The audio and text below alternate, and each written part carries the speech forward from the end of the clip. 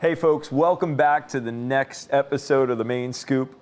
I'm Greg Lotko, joined by my co-host here, Dan Newman. Good to see you, Dan. It is good to be with you here and in person, and it's good to be having a conversation today about some tech that's going to be hitting the markets, huh? Yeah, new stuff that's out on the market now. So this is, the main scoop is where we relate the latest and greatest technology trends to mainframe. It's not always like a news breaking show, but sometimes when things are happening, we are the place for it to happen, Greg. And you and me talking about Al and everything else.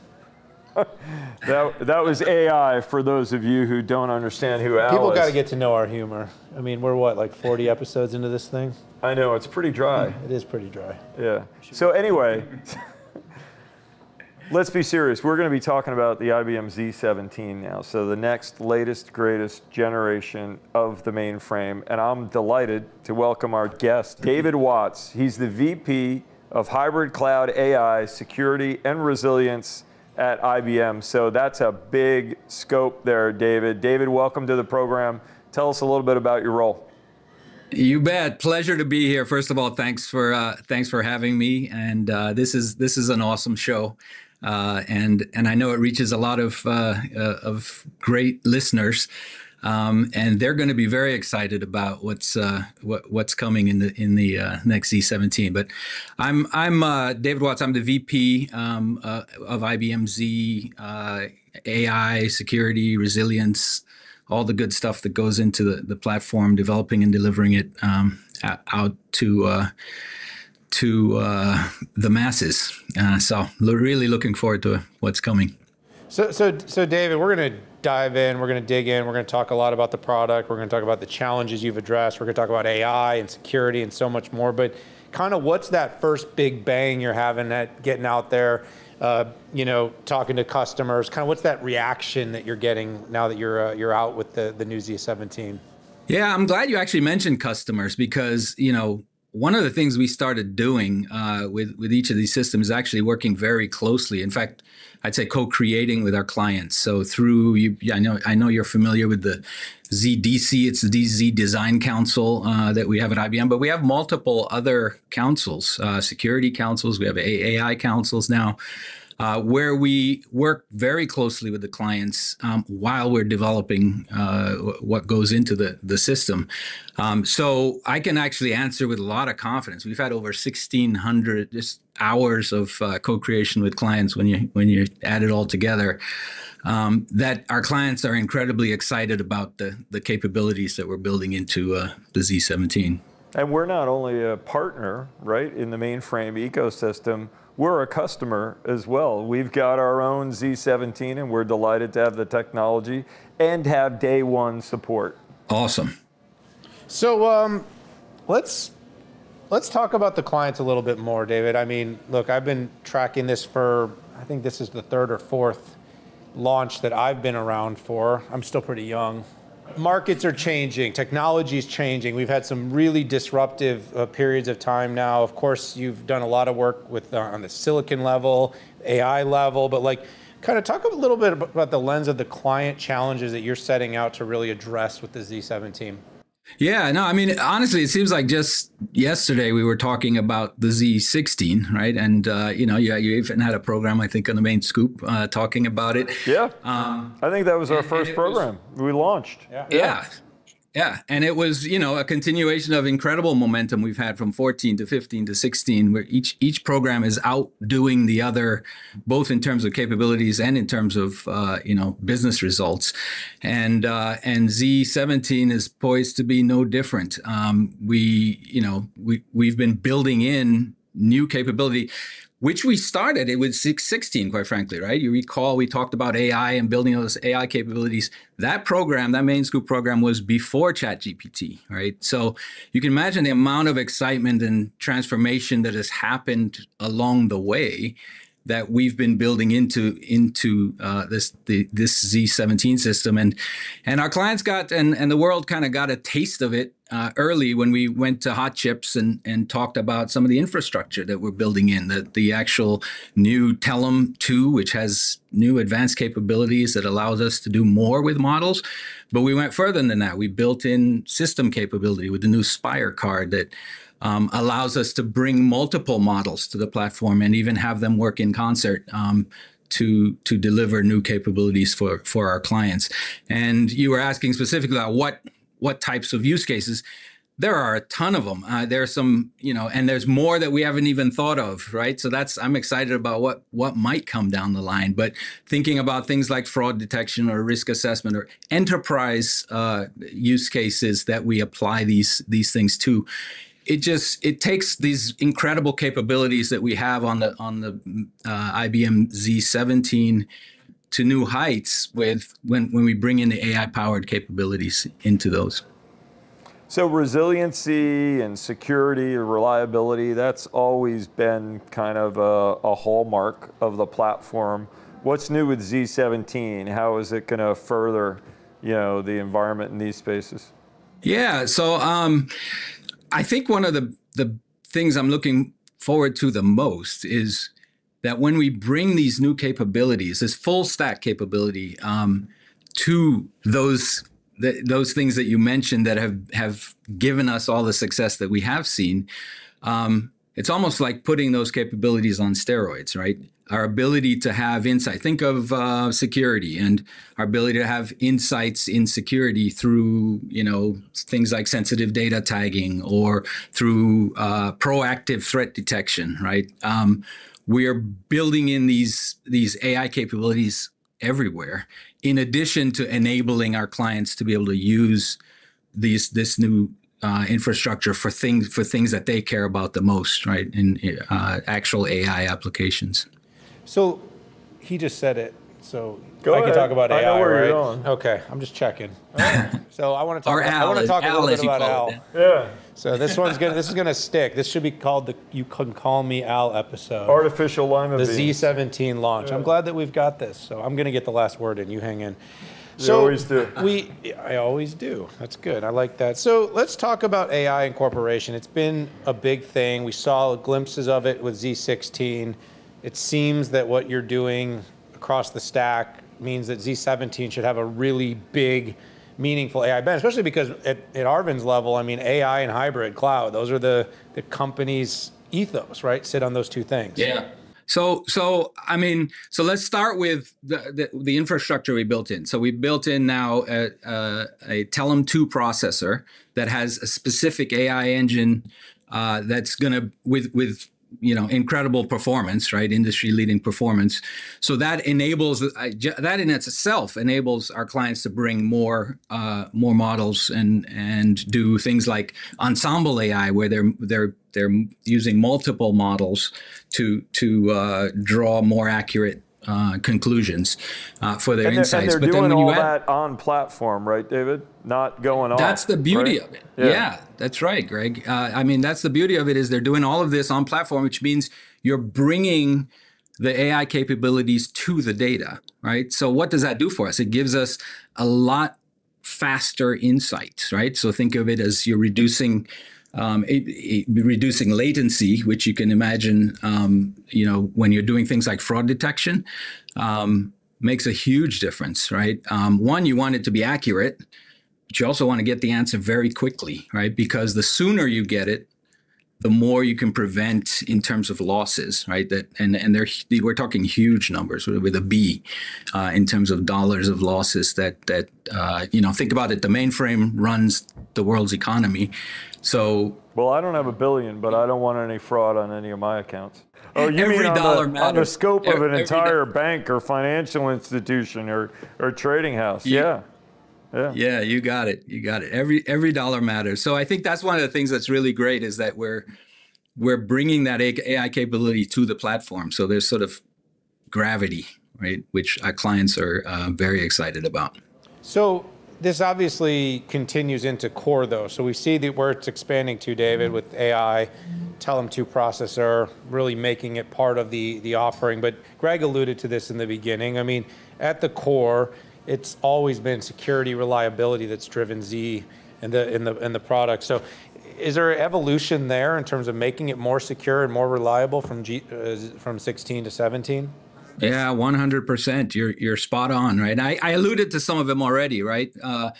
Building our capabilities. We're delivering something called IBM threat detection for ZOS with the Z17. And what that does is it actually adds AI-powered capabilities to be able to detect and neutralize cyber threats early, right? So the earlier you can do it, the less damage, the more quickly you can mitigate and minimize the damage. So that's a huge one. Another one would be I think I mentioned sensitive data tagging, which is using AI-powered capability to identify what your most important data is, so that you can take action and protect it. So those are a couple examples of how we're sort of taking what was already industry-leading security and taking it to the next level. So I know a number of times we've been talking about, bringing more talent into this ecosystem and the future of the platform, bringing new people and new skills. Are there ways in which the new Z17 is kind of furthering the opportunity with bringing mainframe talent to the platform? Yeah, you're spot on, Greg, because if you think about it, right, all of this success I've been talking about with the mainframe has been around for decades now, right? And yeah, we've the been people building... working on it today are not the people that were working on it in the 50s and the 60s, right? You got it. And with each of that, we're building in more and more capability. And one of the beauties of the mainframe is you can move everything that you were working, on in your previous generations to the new generation. And so that longevity can build in a lot of complexity, which it does. One of the mantras we've been on now is actually simplification. Right, a very simple way to put it, right? But the idea behind it is how can we ensure that for new users, for example, or people who are coming to the mainframe, or even experienced users, making it easier for them to be more productive more quickly, right? Get their insights, so it's around modernization and how do we drive that more familiar, modern capabilities onto the platform. And so that's all coming with the Z17 as well. And it'll be a journey. It'll continue. So I know I've been talking for years. I don't think the general population realizes this, but the mainframe is one of the most open platforms on the planet. I mean, I know it's not at first blush because mainframe is provided by one company, but so in Z17, are there advances in opening up the platform as well? Yeah, I mean, open is part of our strategy on this platform. It's huge, you're right. I think sometimes a lot of people don't realize we've been embracing open technology for a long time now, right? For decades. With Linux. Yeah. For decades, exactly right. So think about with Linux and all of the capabilities that we've brought in that space. We have a Linux One platform that also drives into new spaces and new markets and new clients. And then with Red Hat, the Red Hat acquisition that IBM did a while ago, we've driven synergy work with Red Hat that brings things like OpenShift container platform, OCP, and things like Ansible, et cetera, to the platform, so that it's more familiar, right? It's more familiar to all of the skills that are out there today. So you're spot on in that we have to diligently always not only train people in how the mainframe and the complexities, but bring in simplification to the platform so that folks can be more productive more quickly. So IBM, as you mentioned, is doing a lot of open. It's also built, I think, one of the first large-scale open AI platforms with Watson. So, AI data governance. You can run your Granite models on it. Are we going to see it running Meta, Llama? Are we going to be running Llama on the Z17 mainframe? Is that going to happen? Sure. We embrace not only the IBM Granite models, but open models that are out there. And in fact, we're making the Granite models themselves open. So that's a great example. And then we're bringing those capabilities, now that we've built in this infrastructure with the Telema 2 and the Spire card, we can bring those models. And it's not just about, the predictive neural network models that we've typically had. We're bringing Gen AI and large language models capability to work in concert, and so we're bringing those models to the platform. So I think it's it's something we have embraced for a long time, and we're also bringing new and the latest and greatest capability as well. I think you need to bring a Z17 in-house at Futurum to start writing your newsletters and your emails and stuff like that. I love it. Right? Large language models. Yeah. You can put OpenAI, and you can run Llama, we can run Anthropic, you can run Watson, we could put, because it's all about open. You want to give access to everything, compare, contrast, perform. I mean, every buzzword and cartoon character in the open source universe. Powerhouse of compute, security, reliability. Who wouldn't want this thing? Never goes down, runs the world's transaction. All right, that's what they're counting on. Who wouldn't want one? You got the analysts saying all the things you want to have said. So let's ask you the big question, though, David. What is possible? Like, if you had to say, hey, here's 2 things that you can do on Z17 that you couldn't do before, what would you? I know there's more than 2, but what are like kind of the 1-2 punch? The biggest. Yeah. Yeah. I think the thing I'm most excited about is our ability to combine models, right? Now that we have the capability to bring Gen AI capability to the platform, we know of a lot of use cases that we've been working with clients on, and we're excited about those, and we expect great adoption. I'm curious about the ones we haven't thought of, because those capabilities are out there, right? That we are in the midst of the transformation that's happening, and so I'm excited to get the platform out to clients and have them also continue to dream up new applications and new capabilities. But because, again, it's in the combination. So I'll give you an example, right? We had fraud detection. We're now looking at, if you apply predictive traditional AI models, neural network, deep learning, machine learning, you can predict with a fair degree of accuracy. But when you then bring in large language models and layer those on top, you can really get even more accurate. So that's an application for fraud detection that we're doing with one of our credit card customers. But where there's even you can imagine that there'll be a lot more use cases that'll come. Well, hey, congratulations to IBM and all of our joint customers on the Z17 and everything that it's going to bring to their environment. This is fake. It's just red-colored water. Great juice. It's great grape juice, as far as you know. But congratulations to all of you. Absolutely. Listen, congrats, as Greg said. It is a really big moment. We know that for IBM, this tends to be a big boon for a few years on the infrastructure side. Not just IBM, but for the customers, the ecosystem, all the capabilities. I thought I got the last word in. Well, like always. Yeah. But this does flow through the ecosystem, the openness of the ecosystem. It ties and connects to many, and it does drive the transactions, the business, and of course bring in the next generation of AI and the developer community to bring innovation that we may frankly not have thought of yet. So congrats to you and the team, to Broadcom, Mainframe Software, and the analyst, David. Thank you very much. Yes. Look forward to having you back soon sometime. Thank you, Dan. Really appreciate it. Glad you mentioned ecosystem. That's also important. So. But for you out there, the subscribers, the community, we love you being part of the Main Scoop. Stick with us. Watch all the episodes. Join us for more coverage here, including the big moments and announcements, which we are now doing here, Greg. Now do I get to be done? Absolutely. Thank you all for joining us, and we'll see you next time. Bye-bye.